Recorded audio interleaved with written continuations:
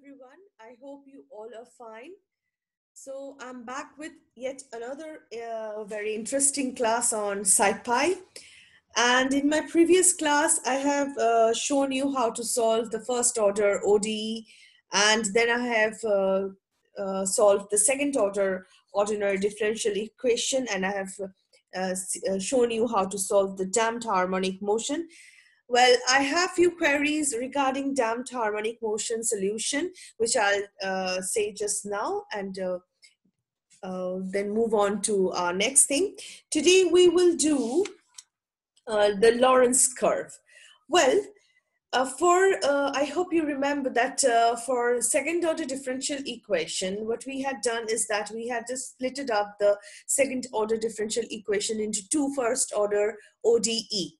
And over here, you can see that I have, is my board visible? Okay, so I have considered here three sets of first order ordinary differential equations. So this is my first equation, this is my second equation, and this is my third equation.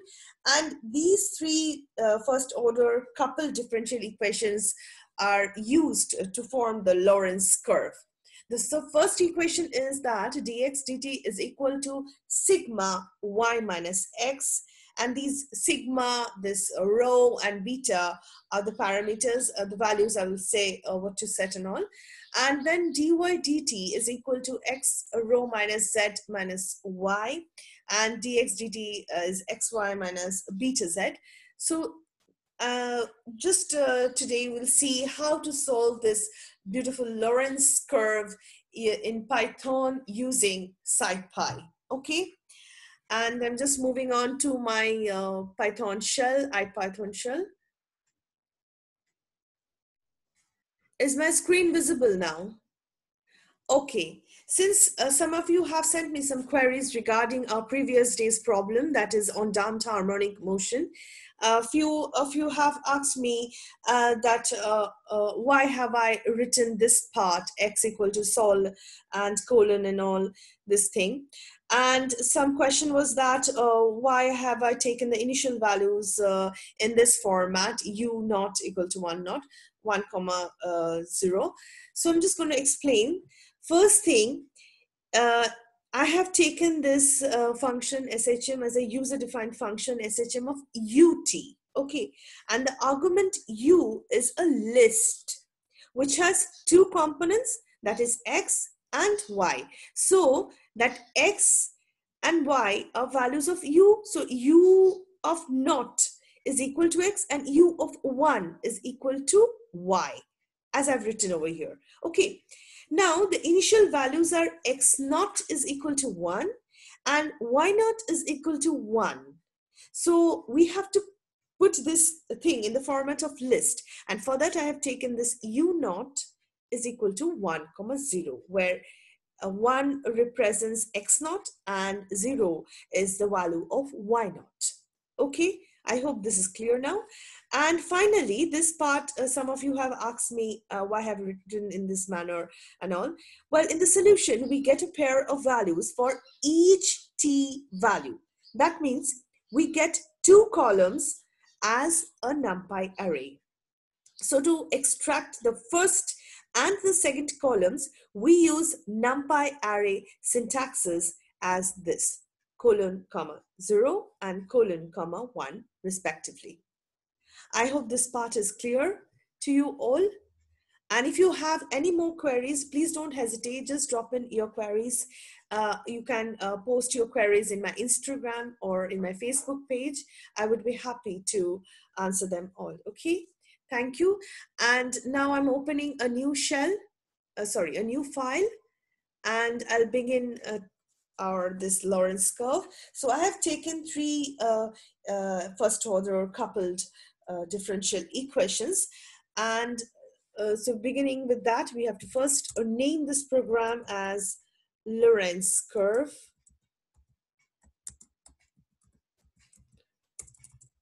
Okay, and you can also write for your convenience that I'm solving with odeint, okay? Basic things, once again, you have to import all the libraries. So import numpy as np, and then import scipy as, import matplotlib.plot as plt.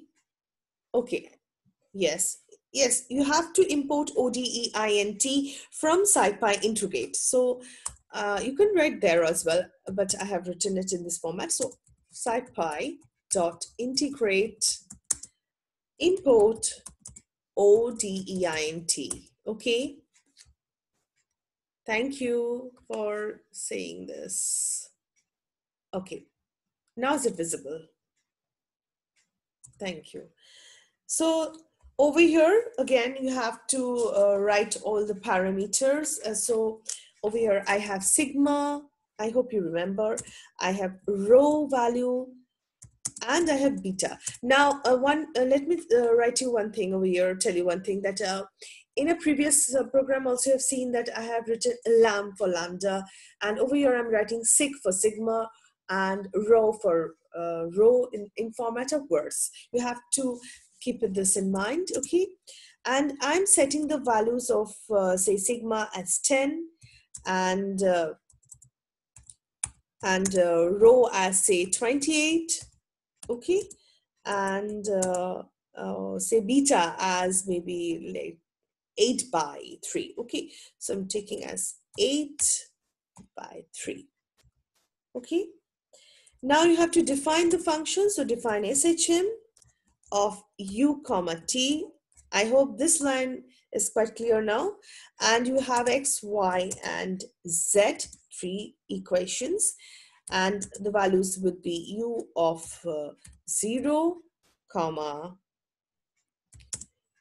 u of 1, and u of 2. So write accordingly, u of 1 and u of 2. Okay.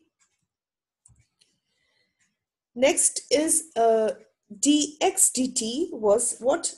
Sigma into y minus x. Okay, I hope y minus y minus x was in brackets. So you have to write as dx dt and sigma. So write it in words. So sig star, open first bracket, and you have y minus x. This was my first equation. The second one was dy dt equal to x into, you have to open a bracket over here, and you have rho minus z. I hope you remember. So rho minus z, and also the bracket there was minus y. So minus y. Okay. Final was dz dt, and it's like xy minus beta z. So you have to write in words beta into z. So star and z. Finally, you have to write return the values. So return dx dt, comma, dy dt, and dz dt. So this is my defining the function part is over, okay? Now you have to set the values. So like previous one where we had set up for damped motion, u naught as 1 and 0. So that means 1, 0 was x naught and y naught. Over here, I'll write u naught equal to, I'll write say 0, comma 1, and let's take as 0. So I have considered x naught, y naught, and z naught values. Okay, are you following? Okay, then I'll similarly consider the t values. So make that in the format of list with the help of linspace. using linspace, okay? So linspace, let's consider a larger number of points, okay? So let's consider 0, comma, 100, comma, say as 1, sorry, say as 1, 2, 3, 4, okay? So 10,000 points. After that is the solution part. So solution is equal to odeint of shm, comma, u0, comma, and t. Okay.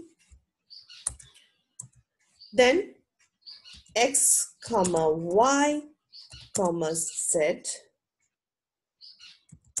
is equal to, you can write it in different line. I'm writing in the same line because in my previous problem, I have written x then y in different line. I have to consider it over here as in the same line, no issues. So sol, you have to write as comma 0, okay? Whichever way you find convenient, you can use, okay?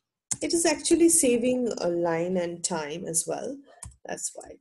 So comma 1 and sol, the final one was comma 2, okay? So 0, 1 and 2. Up till now it's okay. Any queries? There are no queries in the chat box, so I'm proceeding, okay? So the final part is the plotting section. So you have to write plt.plot, and I'm going to plot over here x, comma, z, comma.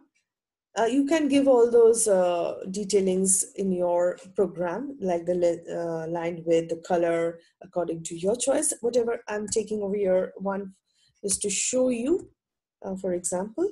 So I'm considering the color and then the line width, say as 0.5. Okay. And it's plt.show. Okay. So this is my entire program of Lorenz curve, where I have considered 3 first order coupled differential equations.